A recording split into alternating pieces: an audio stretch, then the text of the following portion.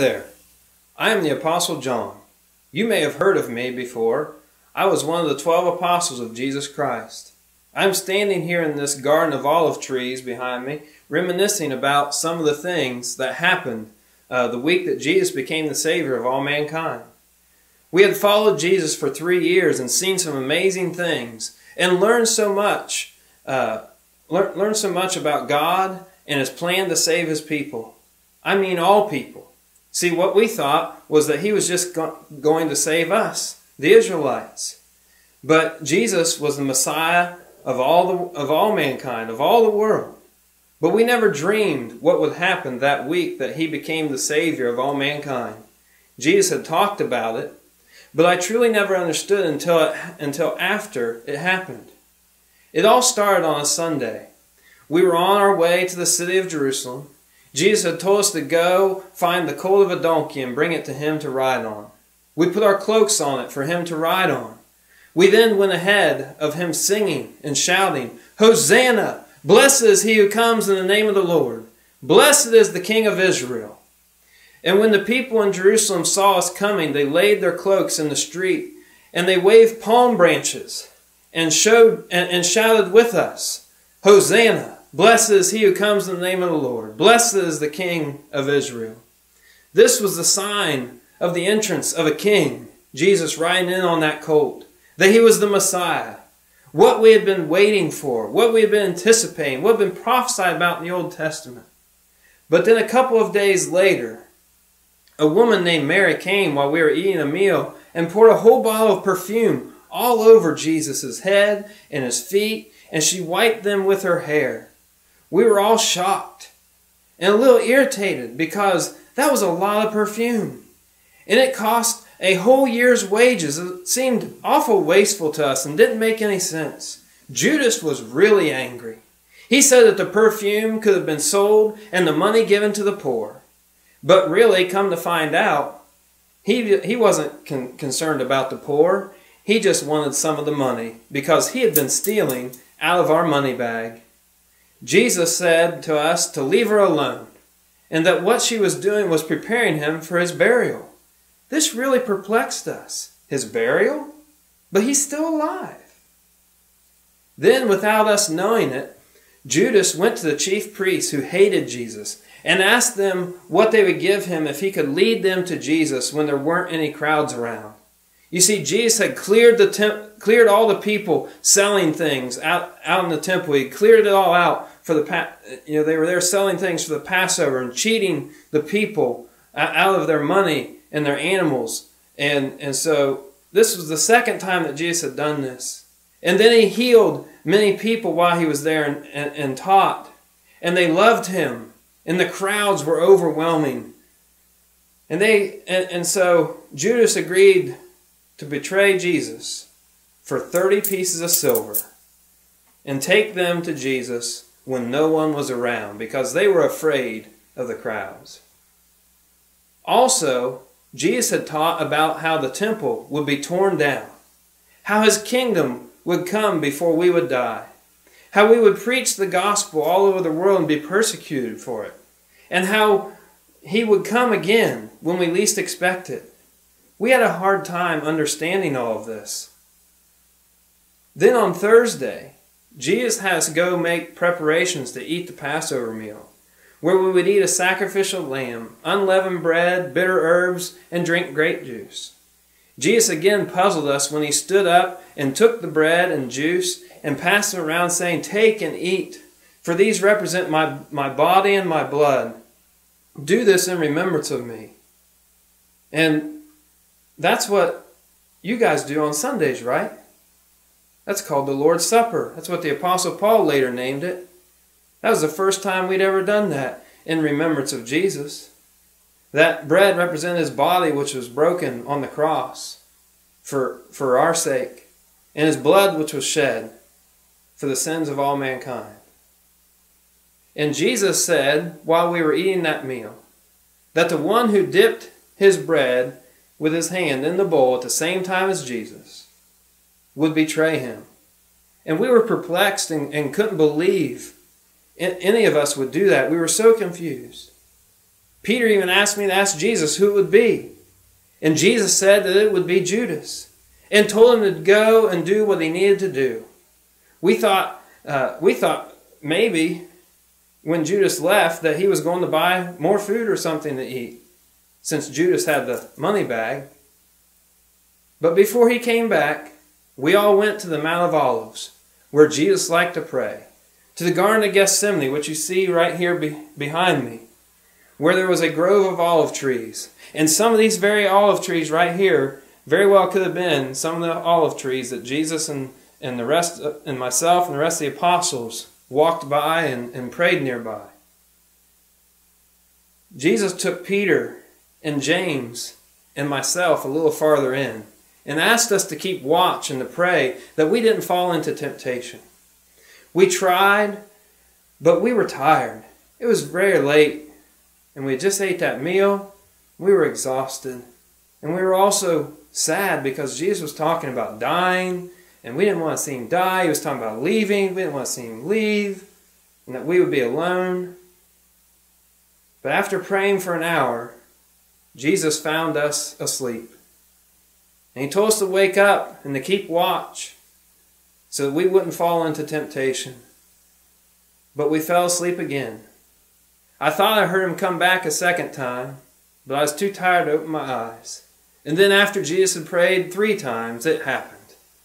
Judas showed up with an angry mob and soldiers. And when he greeted Jesus with a kiss, they arrested him and took him away to the high priest. Peter asked the Lord if we should fight, and he pulled out a sword and he cut off one of the men's ears. But Jesus told him to stop. And he reached down, and he picked the man's ear up, and he put it back on his head, and he healed him. Then he looked at all of us and he said, "This has taken place, that the writings of the prophets might be fulfilled." And then they hauled Jesus away, and we all ran in fear and deserted him, just like he said that we would, just like it was predicted in the Scriptures. We were so ashamed. I was so ashamed. Jesus had been betrayed by one of his closest followers for 30 pieces of silver.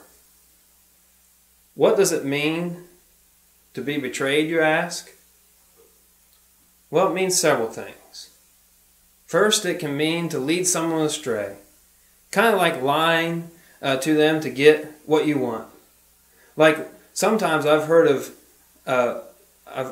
people and seen people when I was in school that they would just be friends with someone. Maybe it's a smarter kid, not because they liked them or had anything in common, but because they wanted somebody that they could get help with for their homework, or maybe just copy their homework. And so they would pretend to be their friends and betray them in that way.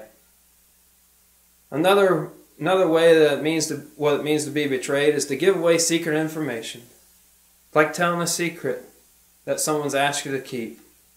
Or if a friend threatens to tell a secret or spread a lie due to jealousy of a new friend. I've seen that happen. A lot of times it happens with girls, even girls your age. I've seen where a new kid comes to school, maybe a new girl comes to school, and she's trying to make friends, and you befriend her, and you guys start hanging out, you guys start playing tag and jump rope and on the playground and whatever you might do with your friends, and you start spending a lot of time with her, and your older friends, they might get a little jealous. And then they threaten to tell a secret that you've told to them, like maybe about some boy you like, or maybe they threaten to spread a lie and say something mean and nasty about you if you don't quit playing with that friend and come play with them. That's betrayal. It's peer pressure, bad peer pressure too. To be betrayed also means to deliver to an enemy, like Judas did to Jesus. I've seen this happen too when I was in school. Sometimes I saw groups of buddies that would get one of their friends to go and fake being a friend with another student in the school that they like to make fun of and pick on. And they would tell that friend, go over there and, hey, go tell Tommy to come over and we want to talk to him. We want to hang out with him. And so they would lie to him and bring him over to the group, and then the group would just make fun of him. That's betrayal. You know, later on, Peter and I ended up following Jesus to the high priest's house to see what would happen to Jesus.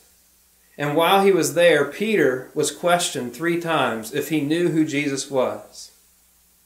And he denied Jesus all 3 times. He was very heartbroken. How do we deny Jesus in our lives? We can deny Jesus in various ways.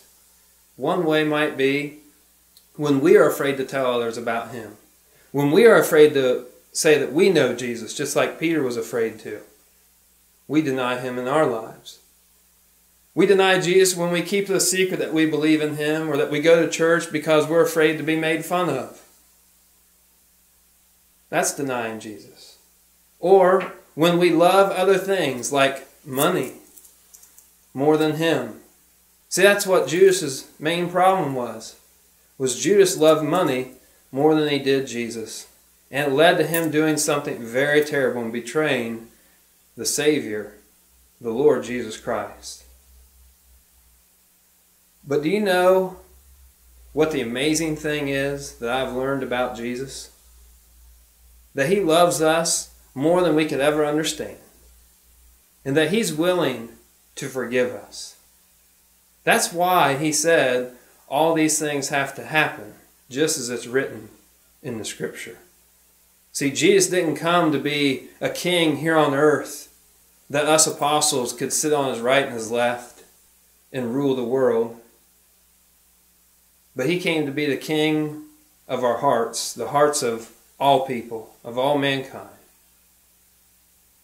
And he would later on be crucified, buried in the ground, and arise 3 days later. And we're going to talk about that over the next couple of weeks. And he did that because he loved us, and he wanted to make a way for us to be forgiven, because our God is a forgiving God. And he can forgive us of our mistakes and our sins against him. And I want you kids to always remember that. I also want you to remember this memory verse that from John 12:13 says, Hosanna, blessed is he who comes in the name of the Lord. Blessed is the King of Israel. And maybe some of you first and second graders, maybe you need some motions that will help you remember that. So here's some motions. It says, Hosanna, blessings come down from heaven. Blessed is he who comes in the name of the Lord. Blessed is the King, put a crown on, of Israel. John 12:13. And I forgot to mention last week's memory verse to you, so I wanted to tell you, make those known to you today. Matthew 4:4 and Matthew 4:7 and Matthew 4:10. So if you get your mom and dad to help you look those up and memorize those, if you get those memorized, maybe your mom and dad will have a prize or a treat for you, and we'll have some, text me and let me know that you got those memorized, or even send me a video, and we'll make sure I keep track of that here, and we'll have something special when we all get back together. So until next time, see you later.